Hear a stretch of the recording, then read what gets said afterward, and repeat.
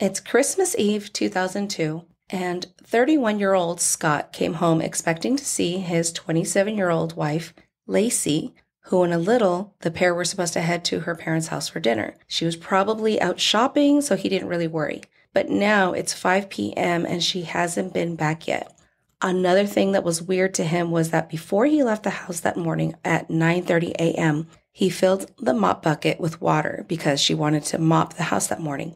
And when he returned home, the bucket was still full.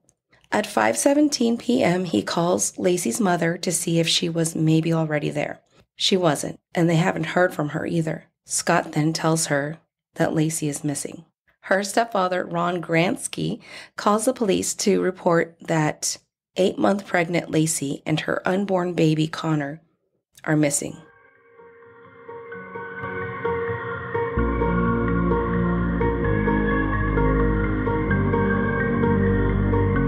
Hello and welcome to our podcast. I am your host, Amadi, and here with me is the lovely Grin. And this is a place where we don't shy away from gruesome details where some things may be triggering and hard to hear. So listeners' discretion is advised. And now let's talk about dark shit. Let's do it. I'm going to apologize because I know last week, we had to skip it because I got sick. I lost my voice.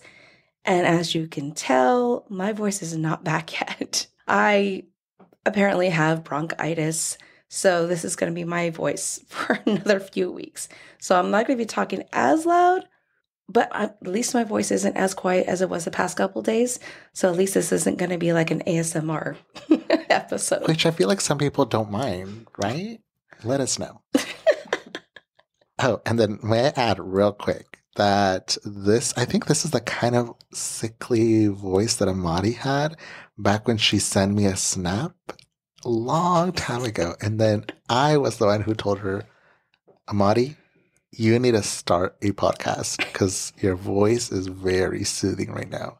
I know you're sick, but it sounds soothing. Please only do a podcast or an episode when you're sick, and that's it. All right. So this story is about Laci Peterson. Now, the reason I looked into this is because it was a listener recommendation. Thank you, Jennifer. Ooh, thank you. But also because recently, as of January of this year, mind you, this all happened in 2002, the LA-based organization of the Innocence Project, an organization that works to free the innocent and prevent wrongful convictions by using DNA. Well, that organization decided to represent the husband of Laci Peterson, Scott. They feel that Scott's constitutional rights have been violated, including a claim of actual innocence that is supported by newly discovered evidence. But before we go any further with recent news, let's go back to the beginning of this highly popular case and give you all a refresher, and to those who have never heard it, new information about Laci Peterson.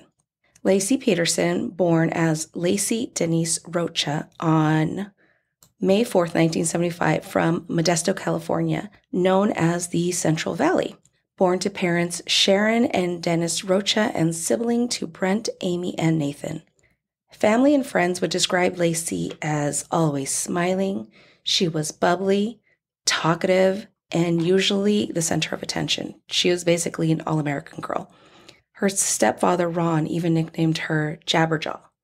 In high school, she attended Thomas Downey High, and there she was described as vivacious, outgoing, friendly, and a cheerleader.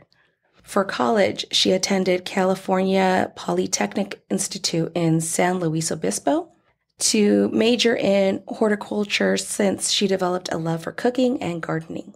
While there, at a cafe that she would frequent, she noticed one of the workers, Scott Peterson, from San Diego, who was also a Cal Poly student, born on October 24th, 1972, son to Lee and Jackie Peterson. Scott was described as a young boy who was rarely in any trouble. He was quiet and he was polite. He had a love of golf and was even a part of the University of San Diego High School golf team. I'm going to describe this real quick as I was so confused when I read that. University of San Diego High School.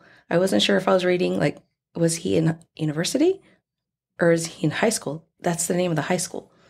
I just had to clear that up real quick because I was confused for a little. Like that's the straight up name, or is it like a type of program? No, that's the name of the high school. Wow. University. Haven't heard that one. So the type of person that I described Laci was, you can probably already tell that she was the one to approach Scott first. She slipped him her phone number and waited for him to call. She is a pretty girl, so it honestly didn't take that long for Scott to call and ask her out. The couple married on August 7th in 1997 in Sycamore Mineral Resort near San Luis Obispo after dating for only 2 years. December of that year, Laci had graduated from Cal Poly, so she immediately applied for a job that is in the field of what she graduated from, in Richmond, which is 4 hours away from San Luis Obispo. Scott supported her decision in moving and made a plan to move to the Bay Area when he graduates as well. They spoke all the time on the phone, they would see each other on the weekends, and sometimes in the middle of the week. But not long after moving, Scott began to cheat on Laci with a Cal Poly sophomore. I don't know how long it lasted. It was said by her mother in a book that she wrote that she believes Laci kind of knew what was going on because Laci had a talk with her mother that Scott he was living with three other single guys as roommates, and he was acting like he was single as well, even though he was married. So by her saying that to her mother, that gave the impression like, I think he's cheating. I think she knows he's cheating. What a sleaze. I know. But I feel like in those type of situations, so I've heard, you kind of get like an intuition sometimes. Yeah, that's what they say. That couples they kind of just know. Well, some couples. Yeah. But I mean, it's like, this person, like, unless they like really masquerade it, like I do a good job masquerading it, but. That's true. June of the next year, Scott graduated, but he didn't want to leave San Luis Obispo. So Laci, she put her marriage first. She quit her job in Richmond and moved back to be with Scott in San Luis Obispo. Soon after, in 1999, they opened up a burger cafe called The Shack, where Scott would flip burgers and Laci did all the decorating and hosting. It was actually a pretty popular hangout for the college kids, but it eventually became too much for the pair, and they ended up selling it in early 2000. After selling The Shack, they eventually ended up moving to Modesto, California to be closer to Laci's family. When they moved there, Laci took a job as a part-time substitute teacher, and Scott became a fertilizer salesman. Now, we're going to go to the morning of Christmas Eve 2002. Scott helped Laci by filling up the mop bucket since she wanted to mop that house that day. They also spoke about their day that Laci was going to walk their dog Mackenzie and afterwards go shopping, while Scott was going to go golfing that day. After Scott left that morning between 9:30 and 10:30, Laci went for a morning walk with her dog. Scott comes back home around 4:30 p.m. and notices that their dog was in the yard, but still had leash on. He also noticed that the mop bucket was still full and that her car was in the driveway, but she wasn't in the house. He then starts to get ready for Christmas Eve dinner at her parents' house. He takes off his clothes that were slightly damp, puts them in the washer, and starts the washer, dries it and everything. Afterwards, he notices that all the voicemails that he left her, plus a call from Sharon, Laci's mother, was still on the answer machine. So then he calls Sharon to see if Laci was there. And then Sharon said, no, she hasn't been there. She's not there yet. And that's when he told her that she was missing. Scott calls the hospitals in case there was an accident and goes to all the neighbors to see if they have seen her. Ron, her stepfather, was the one who called the police to report her missing at 5:47 p.m. The police meet with Scott at a nearby park called East La Loma since he was searching, and they head back to the house where they start the investigation. Now, we all know that the spouse is the first person police look at, and that's probably because they're the ones closest to the victim. Yes. But police had their reasonings for actually being suspicious of Scott. So Scott had originally told authorities that he was going to go golf that morning. But then he tells them he changed his mind last minute since it was too cold to go golfing and decided to go fishing instead at the Berkeley Marina. Later in the night is when they find out that Mackenzie was put in the backyard when she was found alone in the front yard with her leash on by one of the neighbors. When questioned about his fishing trip, Scott couldn't even remember what type of bait was used. He was hesitant of the police to take pictures of his boat that he kept in the shop and of getting receipts for the pink slipper and sunglasses that the tracking dogs used to capture Laci's scent. He was just very weird about it all, according to a detective that spoke with police. Or police that spoke with people. Yeah, it sounds a bit fishy. No pun intended. Another suspicious thing was that the next day, on Christmas Day, police came back with a search warrant and Scott hesitated to cooperate and he refused a polygraph. That's twice already. Another thing that Laci's mom thought was weird was that he said he went fishing and they didn't even know he bought a boat. He didn't even tell Laci he bought a boat.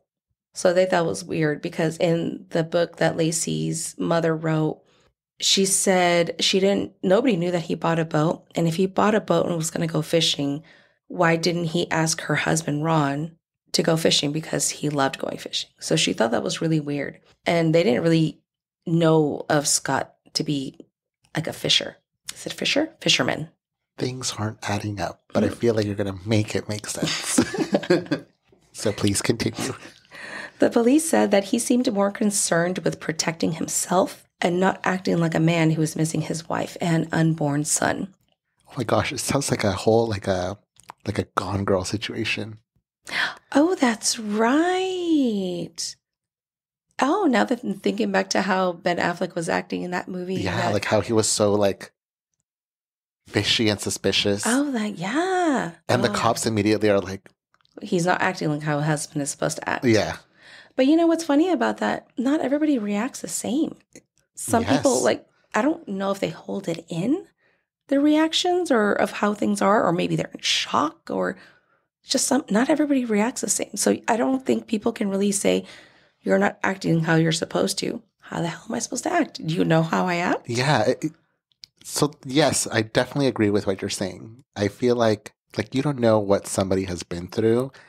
So people have different ways of expressing their emotion. There is no right way. So in cases like this and like that one, even though that one's fictional, it's like you can't accuse somebody until we have like proper evidence. I know. That is true. But please, somebody make this make sense because he is very suspicious. I know. On December 31st, the family, and I'm saying the family like Sharon, mother, Roy, and the brother, but not Scott. They went up they started a vigil and they went up there. The reason I say not Scott is because all three of them were up there talking during the vigil and Scott just didn't want to be a part of it. They held the vigil at East Laloma Park near the house. That's the same park that Laci would always walk their dog Mackenzie at. And by this time, news that they were following everything about this. That night at the vigil, news cameras took pictures of Scott laughing with his friends and smiling with his niece when lighting candles, which, again, that's just cameras taking pictures like, you're not supposed to act like that. I know. Okay. So leave us a comment if you've seen the movie because this is really... Did she get inspiration from this? Because when was this case? This is 2002. Yeah, because in Gone Girl, remember that one scene where they have her big poster, her missing persons poster, and he like goes next to her and he smiles, and then he starts like kind of like talking to the women who are there concerned, but it seems like he's flirting with them. Oh, I don't remember that part. You know what? I really want to. I want to watch that movie again. Yeah. That was a good movie. I remember that. It was a good movie. The day before the vigil, The police receive a tip, and it was a good tip. It seems that since November 20th of that year, Scott had begun a relationship with a masseuse from Fresno. They met while on a blind date that was set up from a friend of one of his that he met at a convention because he told them that he was single and ready to settle down. That shithead. I felt like, I didn't want to say it, but I felt like, is he being suspicious because he is having an affair and he doesn't want to tell everybody, oh yeah, I couldn't have done it because I was too busy getting down and dirty with my mistress. Something in me just like wanted to say it, but I felt like I couldn't say it. You're like, it's just like Gone Girl. He had a girlfriend. Yeah. Ugh. So that girlfriend, her name was Amber Frey, and she was the one to call police to let them know, since a friend of hers saw Scott in a news article about his missing wife, and she's the one and she told Amber about it. Amber immediately agreed to work with authorities and record her conversations with Scott. Those conversations that she recorded was about 29 hours. And now we're going to forward to the next day of the vigil. Scott had the audacity while at the vigil, New Year's Eve, to call his girlfriend Amber and wish her a happy New Year's from Paris. Wait. Who's in Paris? He's in Paris? He called her to tell her that he was in Paris by the Eiffel Tower for New Year's. What? He called her while he was at the vigil of his missing wife and unborn son, Connor. While there, he calls her. Fucking If that's shithead. not suspicious or fishy or whatever you want to call it, that's messed That's up. fucked up. Yeah. Yeah. Okay, now you see, now he is doing suspicious Yeah, things. no. Please continue. So Scott, since he was in a relationship with Amber, Scott did tell her that on December 9th, before Laci went missing, that this was going to be his first Christmas without his wife. He did tell her he was married once before because she had died earlier that year. So this was a couple of weeks before she actually went missing. So at this point, she's just missing. In the weeks after Laci's disappearance, Scott had already began to change the nursery into a storage room, sold Laci's car, and looked into selling their home. Either he's trying to move forward or this was too much for him to be around. I don't know. That's up to you guys, to you to decide. I don't know. Yes, this is a very good case for you guys to just like drop your comments. Tell us what you think. Right now, everybody's saying like, he did it. Duh. Right now, my face is like that meme where you have like that math algebra equation like scattered around and you're just like trying to make sense of everything. That's like my expression right now. A few months later, on April 13th and April 14th, Laci's body, and then a day later, Connor's body, they float to shore, just a few miles away from where Scott said he went fishing. Laci's remains, and I say remains because her head, neck, forearms, and a portion of her leg were missing. A pathologist testified at the preliminary hearing that her body's exposure to salt water and sea life left them unable to determine what was actually done to her and if it was even man-made, meaning there was no evidence of the cause, time, and date of death. There were also no signs that Laci had given birth to her son because they found her cervix to be intact, but she did have a hole on the side of her body from deterioration, so they think that's where Connor could have floated out from. So that, to me, that means that her body tried to save him as much as she could from the outside conditions for as long as she could, you know? And even though his body wasn't bad as Laci's, they did find a plastic tie or twine around his neck and a laceration on his little body.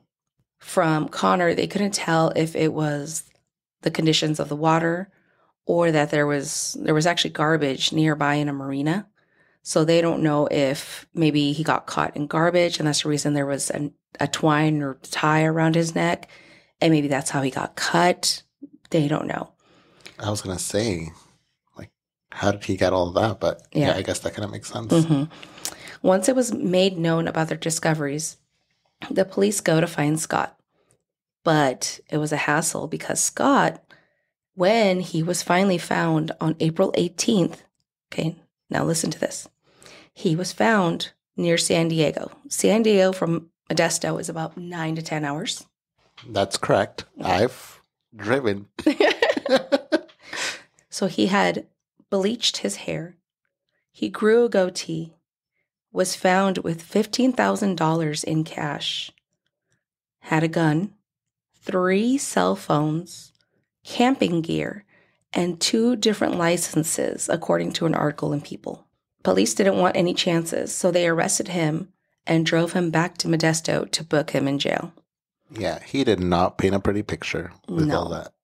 Well, supposedly, he said he did all that. He changed the way he looked and had all that just in case because the news was following him everywhere he went. So he was trying to just not be caught because he wanted to go golfing. Yeah, no, I don't. That's why 3 cell phones and 2 different IDs. Yeah, $15,000 to go golfing. That's crazy. I still smell fish. Yeah. At his arraignment, being represented by Mark Gregaros, a high-profile defense attorney who had also represented people like Michael Jackson, Winona Ryder, Chris Brown, just to name a few, he pleaded not guilty in 2 counts of murder. A year later, in 2004, after Laci and Connor's death, the plea for a change in venue was asked because this case became so publicized. There was some primetime series made and a Lifetime movie called The Perfect Husband, a Laci Peterson story, starring Dean Cain, who played as Scott, but Dean Cain was, well, I remember him as playing Superman in a TV series called Lois and Clark, The New Adventures of Superman. So because of all this going on, they pleaded for the new venue to get a fairer trial. The judge then ordered the trial to be moved to San Mateo County at the Redwood City Courthouse. Over the course of the trial, there were some situations going on with some of the jurors where 2 of them were thrown out for misconduct and a third left to do arguments of the inside the jury room. So a few of them had to be replaced. I'll talk about a little bit more about that later. More than 23 weeks after the trial had begun on November 12, 2004, Scott was found to be guilty of first-degree murder of his wife, Laci, and second-degree murder of their son, Connor, despite them never finding a crime scene nor a murder weapon. In March of 2005, Scott was sentenced due to the jury's unanimous decision of death. So he was then sent to San Quentin's death row. Now, here are a few things that were said during the trial. Scott's defense brought up, but it was never looked into much further, and I don't know why, but a few people had said that they saw Laci after Scott had left that morning between the time of 9:30 and 10:45 out in the neighborhood walking their dog. But for some reason, these people were never called as witnesses. A neighbor said she was driving past the house of one of the neighbors that lived across the street from Laci and Scott and saw a van that had 3 men inside there. And she thinks that Laci caught them in the middle of robbing that house and that maybe they did something to her. That really wasn't looked into. In 2003, a Lieutenant Xavier Aponte called in a tip because he was working at the Norco prison in California, claiming that he had overheard talks between some prisoners about Laci. An investigator was sent down to interview the lieutenant, who signed a declaration of what he heard and said that it was all true. This is what Scott's defense attorney had said. He said that he was interviewed by the police department in Modesto before the trial started. He told them of the conversation he had overheard of these inmates that appeared to align with the theory that Laci was murdered by burglars. He claims that one of the burglars said they seen Laci and threatened her. But when they spoke with the burglars that were at the neighbor's house, they said that they were there on the 26th, not the 24th. And they never brought Lieutenant Aponte to testify because he then decided to back out of his story and say that he wasn't sure of what he heard of. Scott's defense team even reenacted how Scott could have done it. They used this is the size of his boat, as a 14-foot long aluminum boat. And they got a dummy size figure of Laci. And they went into the marina and they reenacted of throwing her off the boat. By them reenacting all of this and videotaping themselves, it was showing how impossible it would have been for Scott to have done this in a small boat without capsizing. I was going to say that doesn't really make sense. It doesn't. But because prosecutors were not allowed at the taping of this reenactment, it was dismissed at court. Sloppy on the court's part. Then a reenactment of a pregnant woman being fitted inside of a truck's toolbox. That was permitted. That was allowed. I love your face. You're like, what? Yes. I don't know. Okay, so there was picking also and choosing. Yes, yeah. There was also, remember, they were using tracking dogs. Some of what the dogs tracked wasn't used in the trial. For example, some of the scent from the shop, of her scent at the shop and her scent from the home. But 4 days after she vanished, they had her scent at the marina. But that was used in the trial. In my opinion, I believe her scent was there because he lived with her. Her scent was all over him. So wherever he goes, she will kind of be there. Because remember, my opinion, I believe in the whole secondhand transfer thing. I agree, yes. That's why I believe that they scented that she was there.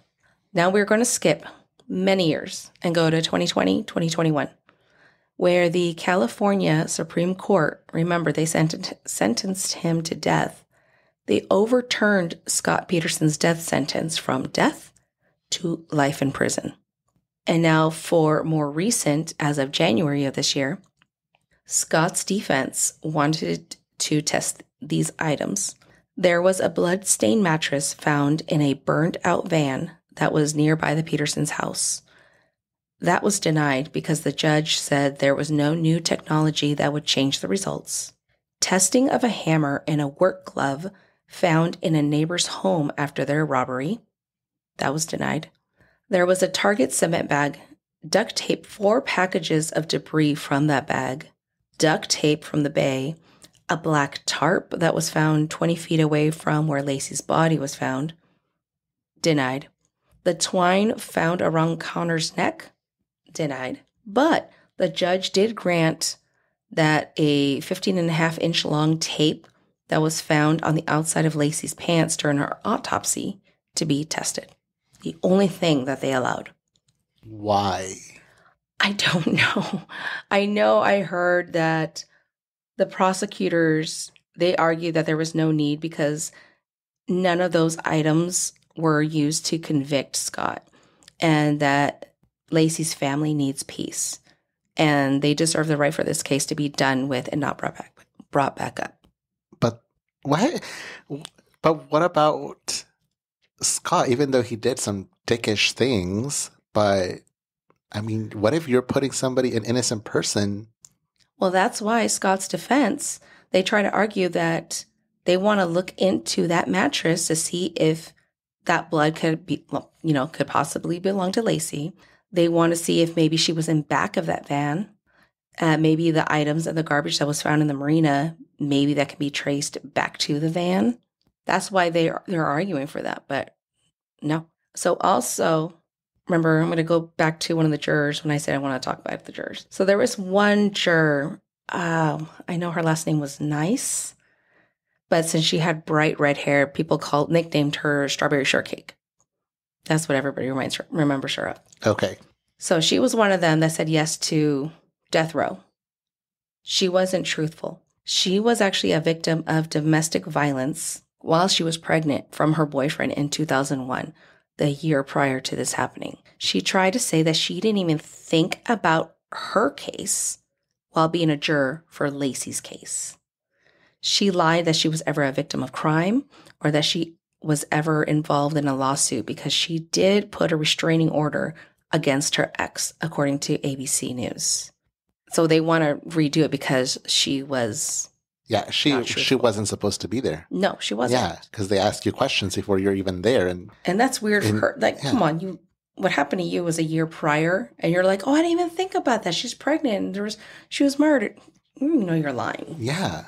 So with now, as of, I think I just read yesterday or the day before, with all that, they're waiting now for the judge to select a place to test the tape that was found on Laci's pants.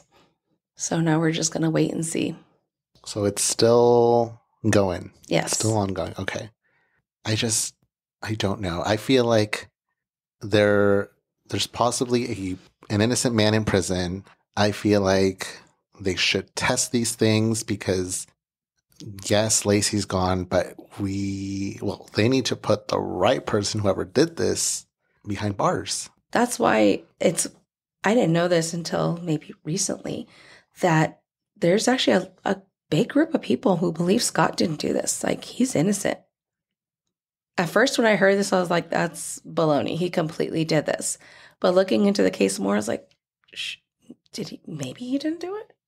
Because people said they seen her after he left and she was out walking their dog. Yeah, I feel like they should do like another trial. They need a redo. I think they should. They need to. Especially now that was 2002. We're in 2024. I'm pretty sure they've updated DNA cases and everything. Test the things. Yeah.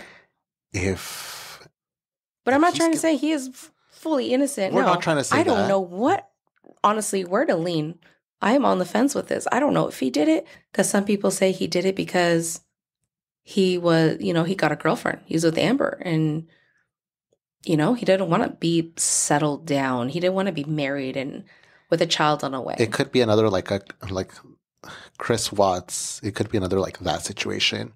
It could be like that, but it could also be like, no, this dude is just, he's a dick, but he didn't kill his wife. So I feel like they should reevaluate everything, check those things, test them, and make sure this guy is actually guilty, or we need to go and catch the actual killer. There was a theory that, first they try to say that this was part of some satanic ritual. They try to say that. They said that this was also connected, or they try to say that this was also connected to another Bay Area pregnant woman. She's still considered missing, but I think she's or they found her. And they were trying to connect it because she was also pregnant around that same area. They were saying that the whole girlfriend, he just didn't want to be married and having a baby. He wanted to be single or be that single life again. It could be either or, honestly. But I feel like they should do a redo. They should. They need to, especially with that one juror doing that. No.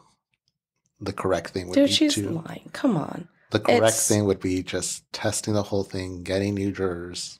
Because why wouldn't you? I don't know. I don't know how judges think. I don't know their thought process. I don't know the rules.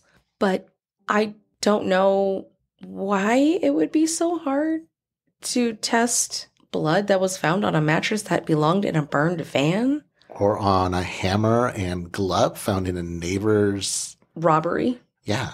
Yeah. I don't know. Maybe, I don't know. I honestly don't even know how much it costs to get it all tested. Maybe it's a cost thing. I don't know.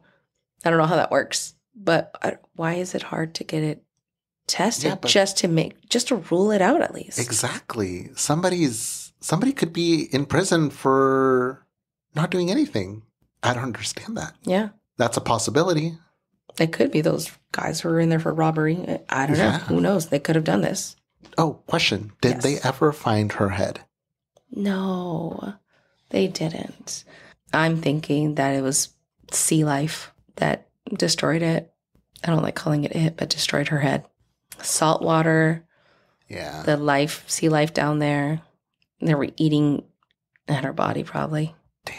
Because, you see freaking in goldfish tanks how if one of them is dead, the goldfish already go and eat the body. Yeah. It's probably the same thing. Damn. I'm sorry to paint that little picture of what was happening to her body, but that's what I think of.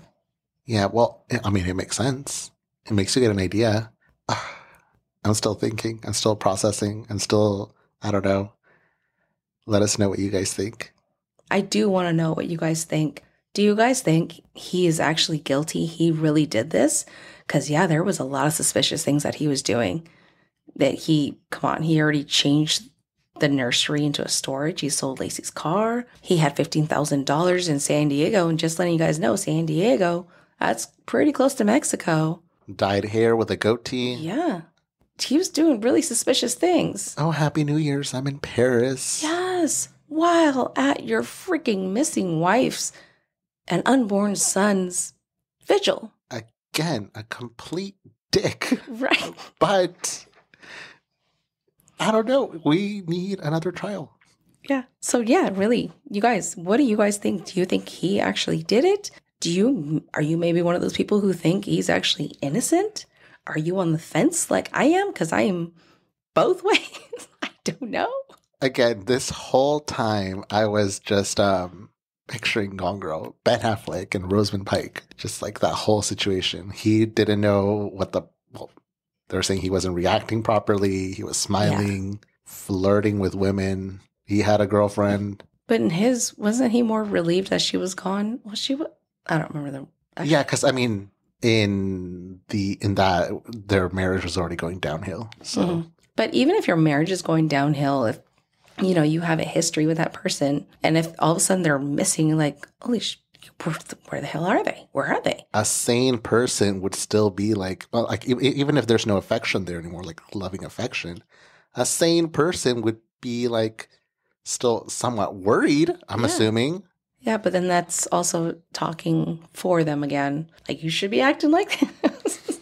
I'm always I swear, I am never on either side of something. I'm a freaking Neapolitan ice cream girl where I'm just like, just put it all together. Oh my God. But yeah, just let us know. Let us know if you guys want to hear another crime and want us to look into something else. And again, thank you, Jennifer, for recommending it I think you recommended it on our Spotify comments. You can actually request or ask a question on there. And I think you also asked for it on YouTube. So thank you. Wow. Okay. Thank you very much, Jennifer. Anybody else who wants us to do something, I didn't know you could do that. We'll send those in so we can actually get ideas for cases to present. Yeah. Submit them. If I'm not looking, I'm pretty sure Amadi is, and one of us will do it. Yes. Without that being said, be well. Be safe. And see you next time. Bye. Bye.